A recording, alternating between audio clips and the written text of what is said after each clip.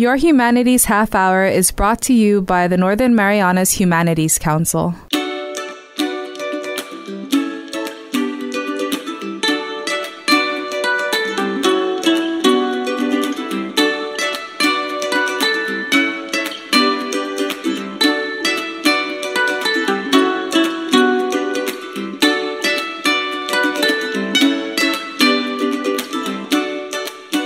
Hafades and Tiro, welcome to Your Humanities Half-hour. I'm Catherine Perry. Well, last week we looked at some of the highlights from the 2019 CNMI Women's Summit, which was held on March 29th in Saipan. And today we're going to do more of the same, kicking off with a discussion about women in the workforce, and in particular, paid parental leave. It is my pleasure to introduce Representative Tina Sablan. Representative Tina is a member of the 21st Legislature representing the Precinct 2. She serves on the Health Committee and the Ways and Means Committee. Representative Sablan envisions a safe, healthy, and beautiful Marianas where development raises quality of life for all, fosters community pride, and respects the island culture and environment, where government is transparent, accountable, and responsive to its people, and where all citizens are empowered to pursue an excellent education, gain meaningful work, and participate in civic life.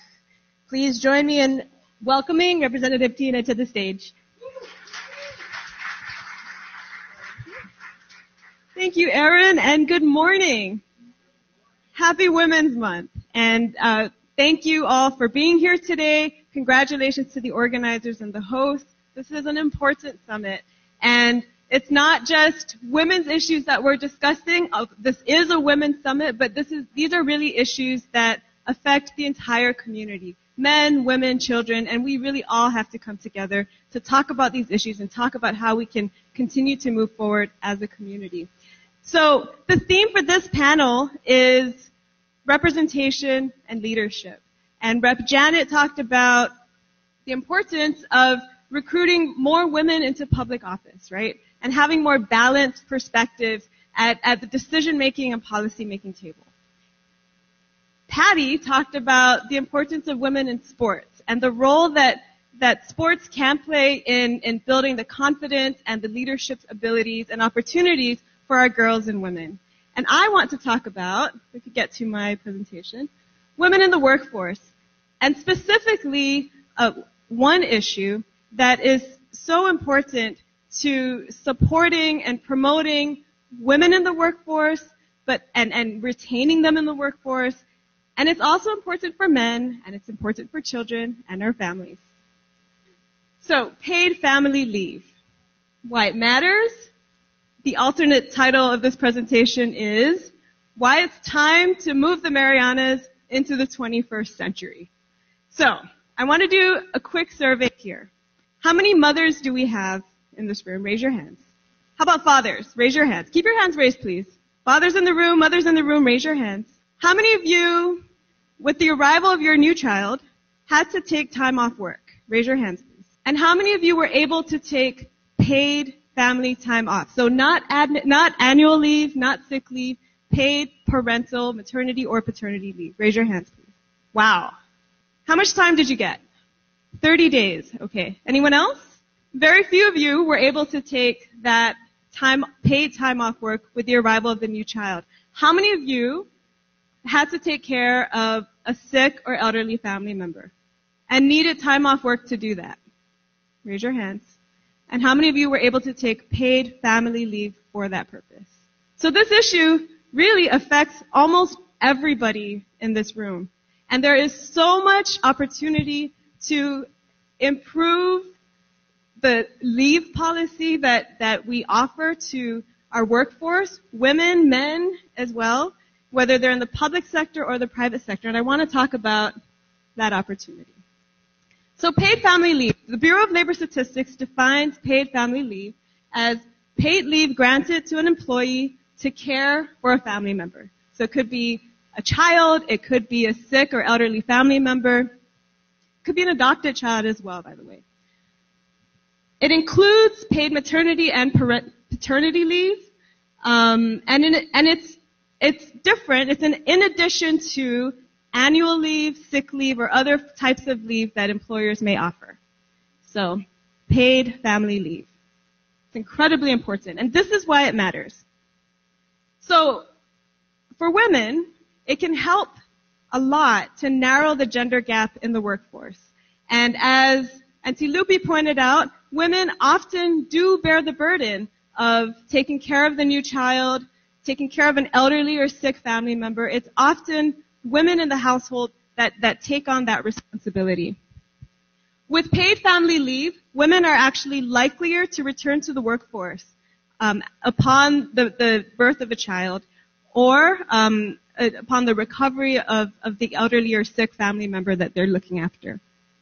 There's greater productivity when they come back to work. What studies have shown is that men's wages actually tend to go up as well because there is greater productivity overall.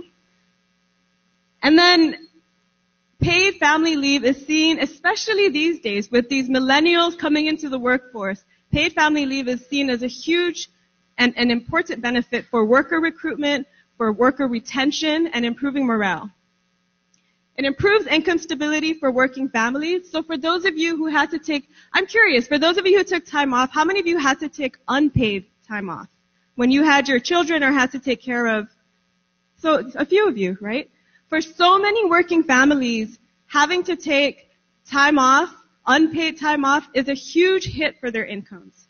At least 10% for the average family. For single mothers, it's even harder. There have been studies that have shown single mothers can take 40% or more of a hit to their incomes with the birth of a child. Paid family leave is also really important for the development of and the health and well-being of the child. And we can talk about that more next. So this is what our workforce looks like according to the last labor force survey that Commerce did back in 2017. So you can see here, women make up just about half of the population. But in terms of the potential labor force, which is ages 16 and up, men and women, either working or actively looking for work, women make up just under half, about 48% of that potential labor force. But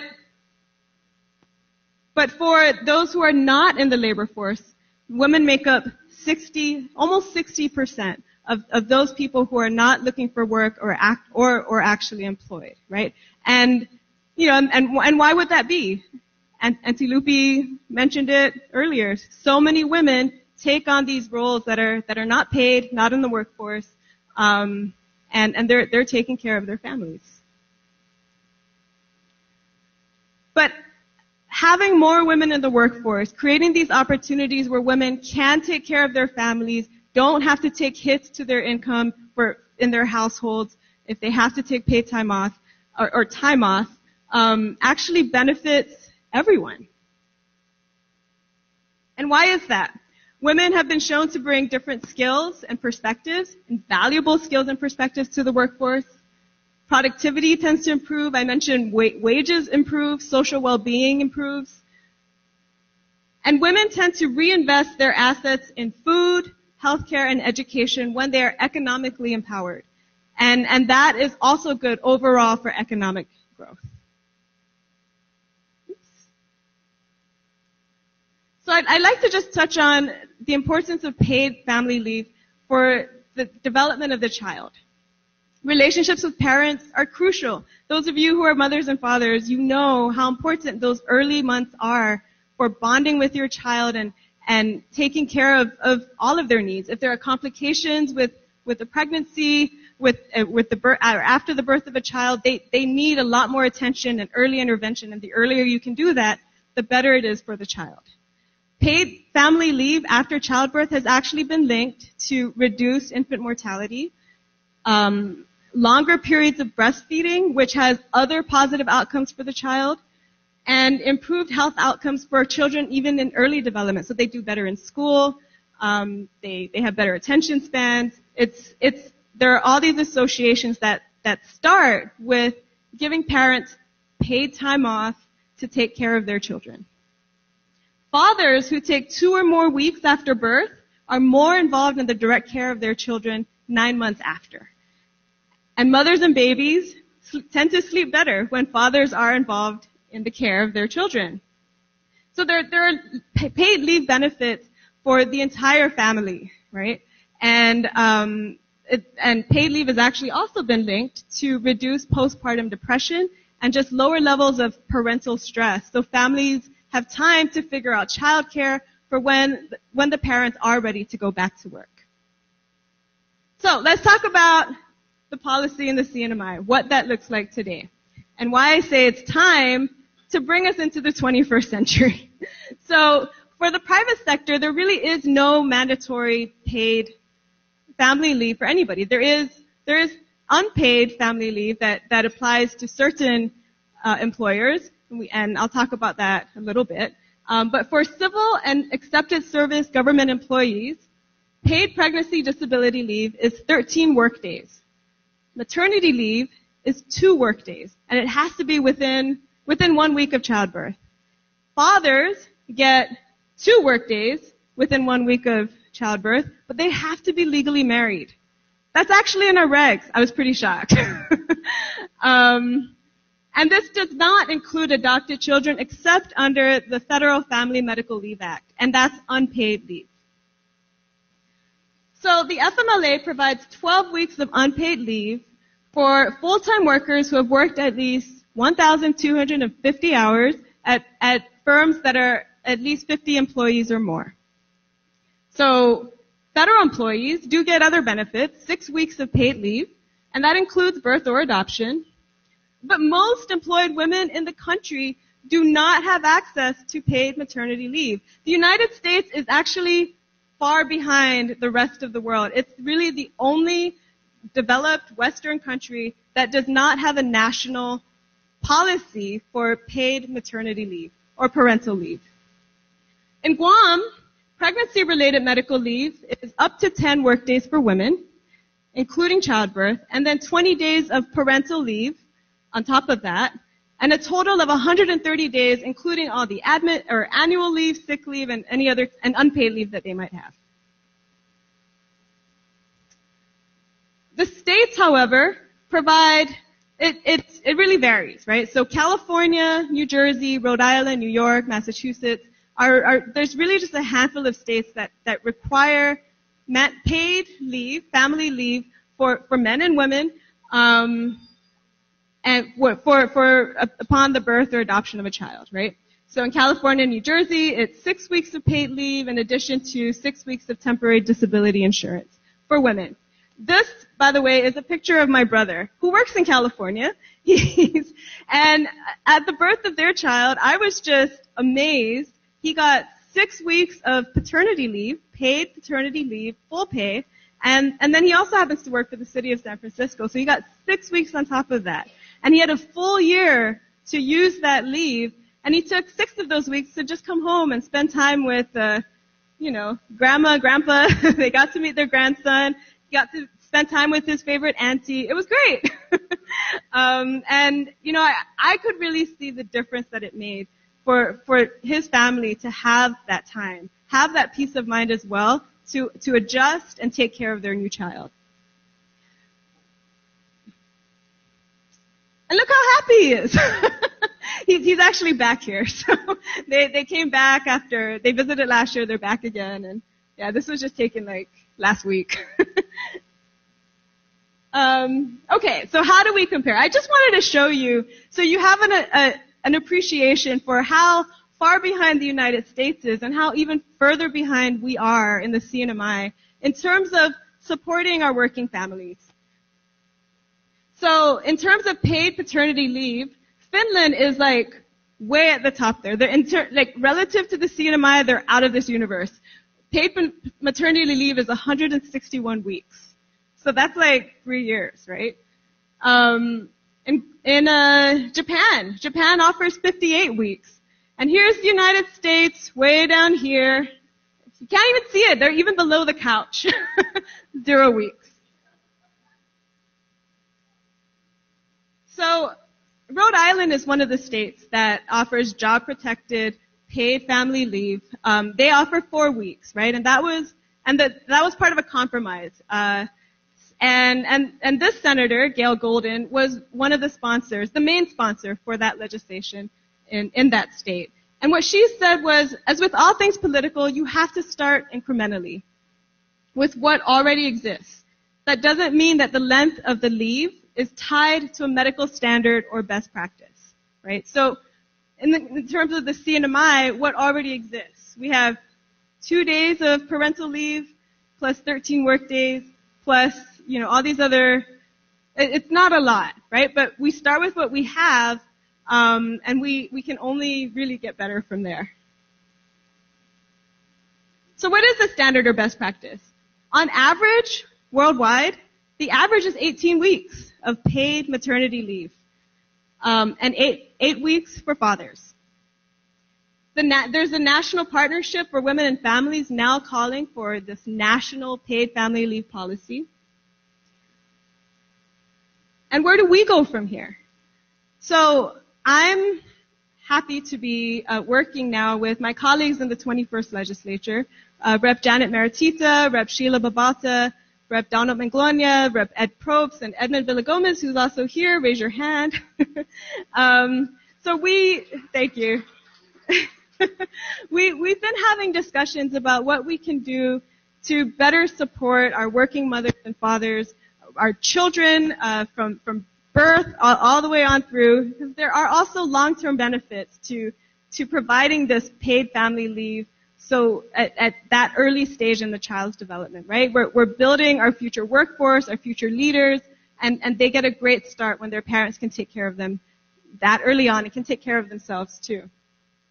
We're doing some data collection, so we're really, at this point, we have been requesting information from the Department of Finance just to get an idea of what the fiscal impact would be in terms of numbers of people who seek this type of leave every year. We're analyzing that, and we need to do a whole lot more outreach and get a whole lot more public input. Because there are some questions that we need to consider more as a community. How long is reasonable? How much time do families need? And how are we going to pay for it? That's always going to be the $1 million question, right? In other states and territories, they do it through a payroll tax. Is our community willing to consider that? And do we want to talk about requiring paid family leave in the private sector too? We have reached out to the Chamber of Commerce. I saw Maxine here somewhere. There she is. About, continuing this conversation and exploring what might be possible to improve this benefit for our families in both the public as well as the private sector. And getting feedback from the business community will be so important for that as well. So this conversation will continue. And what I'm hoping for after the lunch, when we get into our working sessions, is that we'll have a chance to hear stories from, you mothers and fathers and caregivers about what you needed at the time of your birth or sick relative or, whatever your situation was, what would have helped you then? And then what suggestions would you have for us policymakers to consider as we go about drafting this legislation? So I'd like to thank you again for your time. I welcome any questions, and of course your feedback is always appreciated. Thank you. We've been listening to excerpts from the 2019 CNMI Women's Summit. That was Representative Tina Sablan speaking on paid family leave.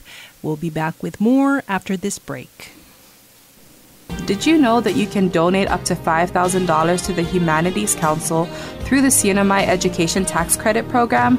Donations from individuals and corporations qualify and can be used to offset your local wage and salary tax, BGRT, and earnings tax. Call our office at 235-4785 to see how you can support humanities programs in our community and obtain a tax credit for your donation. Sizu Usmaasi, Olomai, and thank you. Welcome back to your Humanities Half-hour. At this time, we're going to close out our two-part series by going back to the keynote address delivered at the Women's Summit. I do want to mention that some of this content may not be appropriate for younger audiences in case you'd like to occupy them doing something else at this time. Although we're not able to share her full story, pleased to present some of the excerpts highlighting the journey of the keynote speaker as a woman and as a wife. Here is ethnographer and oral historian Rlene Santos Steffy. Here's another story that I've heard, and this is true. This one man said, she said, she's complaining about her husband. He never opens the door for me. He never this and he never that. And she said this to somebody and he said to her, change. Change yourself because that's the only power you have. You cannot change somebody else. But if you want your husband to love you, cherish you, protect you, guide you, provide for you, flip the mirror, ladies. When did you stop loving him? When did he stop mattering? When did his voice start becoming like that nail going down the chalkboard? Something happened. Change your attitude. Make your marriage work. Be a good wife. Be a wonderful, loving mother. Because if you do that at home, you will be the best at everything you do outside. It starts at home. You are your first teacher, children's teacher. You're actually your children's first example. If you lie in front of them, if you lie to them, then you teach them how to lie. If you're not a good wife, you teach your daughters to not be a good wife. My marriage to my first daughter's father, ended in a divorce when she was 3 years old. Because he suffered from PTSD. I knew nothing about PTSD. I was a probation officer for the court. Every time that man got mad at me, he took out a gun. Every time he got mad at me, he cleaned the gun. That is intimidation. I knew it. He knew it. What am I going to do about it? I wanted my marriage to work, but I didn't want to end up dead. So I started to plan my departure. Dilemma. I knew he's not going to let me have my kid. He's not going to let me walk out that door easy. So what do? You may do something different from me, but I'll tell you what I did. I left. I kept a clean house. I fed him. I did everything I was supposed to do. I wanted my marriage to work. But I knew that's not the kind of wife I wanted to be, and that's not a marriage I wanted to save. So I packed my bags, and he got up and came into the room, and he said, "What are you doing?" And I said, "I'm sorry, but this is not working. I'm going to leave." First thing out of his mouth, "You're not taking the baby." I know that. Second thing out of his mouth, "I cannot repeat here." That's fine too. I continued. He was upset. He takes my bags, throws them out. I go out there, embarrassed, hurt, crushed. My whole world was going to fall apart. Did I even think about what would happen tomorrow? No. I could only live for that moment. I knew I wasn't going to take my daughter out. That would be a conflict. I could end up dead. He had guns. So I take my clothes. My mom, for some reason, comes to the window. She's living in the 2-story, and she said, "Hafadena dosna. Hafabidan mi medyo na papa. Esta las 11." You know what I said to her? "Mom, for the first time in your life, please don't scold me. Pick up the phone and call the cops and tell them that there's a .357 Magnum aimed at my forehead." My ex-husband standing at the door, flips me off, shuts the door, I get in my car and I drive away. Where am I going? I have no clue. I drive until I end up at my girlfriend's house, knocked on her door at midnight. I need to sleep on your couch. I'll tell you what happened tomorrow. 2 weeks later, I go back to the house. We're sitting at the bed with my husband and my daughter, and I'm explaining to her, Mommy and Daddy can't live together anymore, but doesn't mean we don't love you. Who do you want to live with? Empowerment. At 3 years old.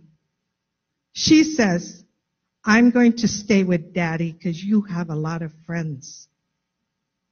Okay?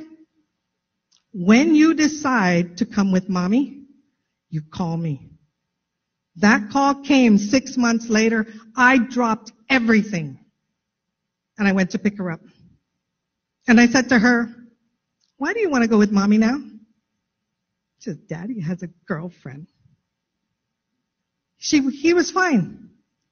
She stayed with him until he was fine. And then she charted her own journey. She started writing her story her way. That, ladies, is empowerment. That's what you need to teach your children. Let them be their own navigators, but guide them. Don't let them get a canoe not knowing where to go or how to steer it, because we all know where that's going to go. They're going to crash. You don't want them to do that. Guide them. I will give you one last experience, and then I will hand it off. I never wanted to get married again. I was married twice before. I knew growing up I was going to get married. I didn't necessarily think I was going to have children, but I knew I was going to get married. By the time I met Bob Steffy, it took me 3 years to agree because I didn't want to go down that same path. So what convinced me to marry this man? Why is he any different from other men? The difference was I changed. It wasn't always about them. I changed. I learned what a woman in God's eyes should be like. And that there is no more motivating talk than the Creator's definition of what you should be as a woman. You can chart your own journey. You can modify anything He wrote. But the very basic part of being a woman is that you are in subjection to somebody, whether it's your husband, your governor, your country, this consul. So if you see headship in a very different light, you will be able to chart a course and a journey that will be successful for you the way you want to write it. And I pray and hope that all of you from this day forward will start writing your own journal, your own way, in a successful fashion. It has been a privilege to be asked to come here today, but the greatest privilege that I've received is not to be brought up here. The greatest privilege has been to be embraced as a daughter of the Marianas. Thank you. We've been listening to excerpts from the 2019 CNMI Women's Summit held on March 29th in Saipan. We hope you've enjoyed the discussion. Again, you can find this show and other Your Humanities Half-hour episodes on YouTube at the channel of the Northern Marianas Humanities Council. This has been Your Humanities Half-hour. I'm Catherine Perry.